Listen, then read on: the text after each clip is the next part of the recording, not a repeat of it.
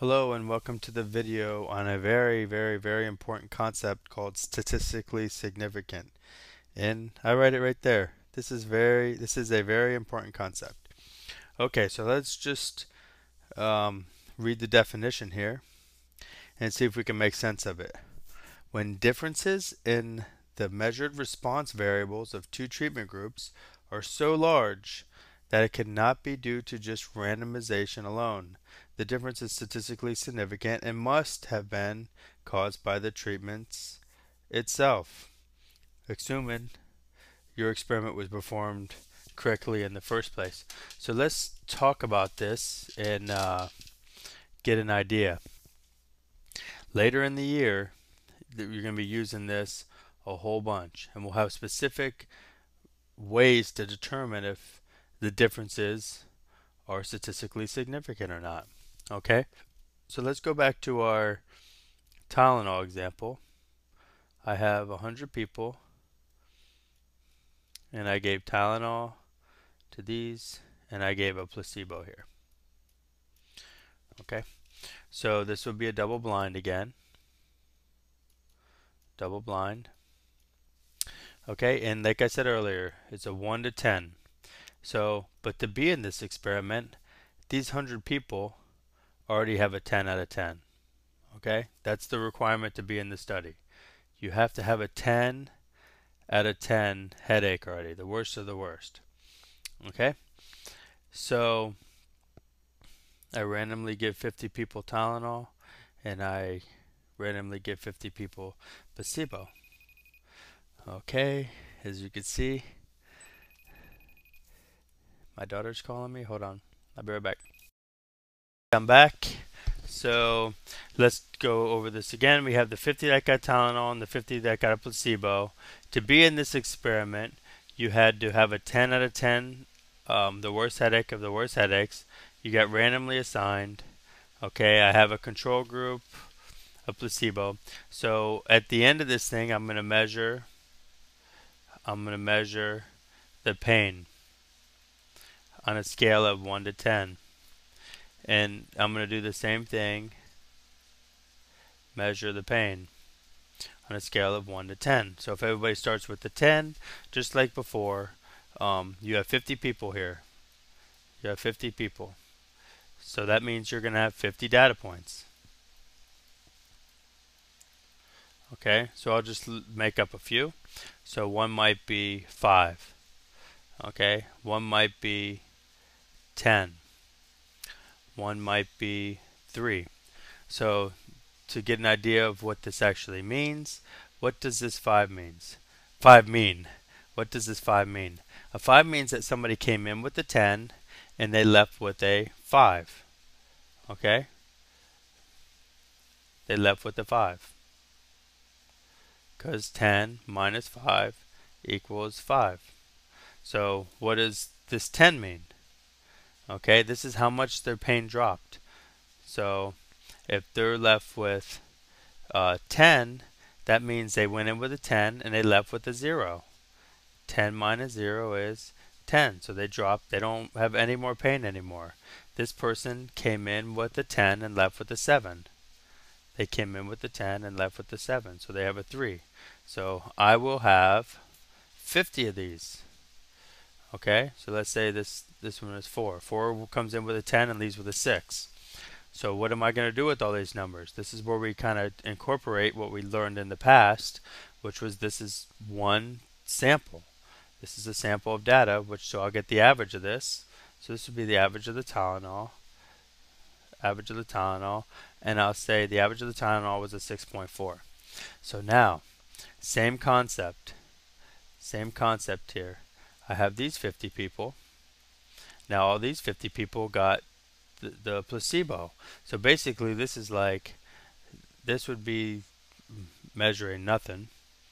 Okay, this would be measuring this would be the population of people who actually didn't take anything.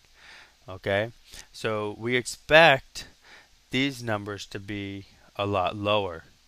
Okay, a lot lower. So let's say a 0. That means they walked in with a 10, they left with a 10. 1, 4, This person went down, 2, dot, dot, dot. Now I have 50 numbers here, so I'm going to get the average for the placebo. Now don't forget, we're also going to have a standard deviation. We're also going to have a standard deviation. Okay? So let's say the standard deviation is 3.4, and then we'll say that the average here is a 2 with the standard deviation of 1.6. Okay, so now what are we looking at? What has to be statistically significant? See this number from this number. Okay, so the X bar for my Tylenol was 6.4. This was the pain decrease. The more decreased, the more evidence that it was the Tylenol. Or I shouldn't say that. The more decreased, the more their headache went away. Okay, so this is the placebo, and the placebo was 2. So what we're doing is we're getting the difference. Do you think this is significant? Do you think this is significant? Okay, how far apart do these need to be before you could say that that Tylenol was better? Tylenol was better. Okay, how far of distance? For example, let me just throw some results out. Let's say Tylenol was 8 and the average of the 50 people for the placebo was 8. Do you think that these two results are statistically significant? Okay, and your answer should be no, these results are not statistically significant because they're the same. Statistically significant would be if there's a huge difference. Okay, in this case it's a maybe. We'd have to apply techniques that you learn later in the year. Okay, so let's do a quick example over here. Let's say, okay, let's check the men's SAT. Okay, let's say we're going to randomly pick 100 people and check their math SAT, and we'll check the woman's SAT and the math, and we'll say the average for these men were let's say 505, and the average for the woman was 507. And the question is, were the results statistically significant? Meaning that did the women score significantly higher than the men? Okay, so the difference is only 2. Okay, so we'd have to do some statistical analysis that we'll learn later, but just to get an idea, probably not. So the question is how big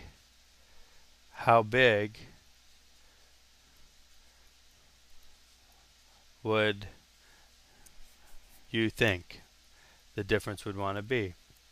Okay, and now the reason that this may not be, let me just make this a little bit more not statistically significant. So I'll say the women were 506 and the guys were 505.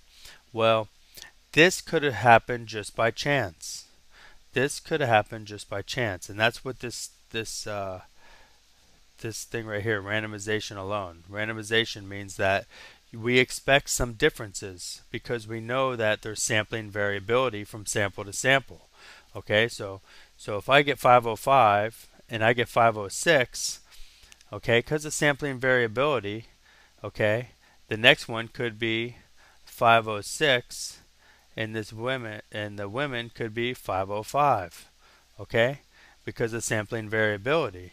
Well, the next sample I took, the guys were a little bit more than the women, but since the results are not statistically significant, the difference is just not big enough. Okay, so hopefully you kind of have an idea of what statistically significant is. We'll definitely be using that a whole bunch at the end of the year. Okay, thanks for watching.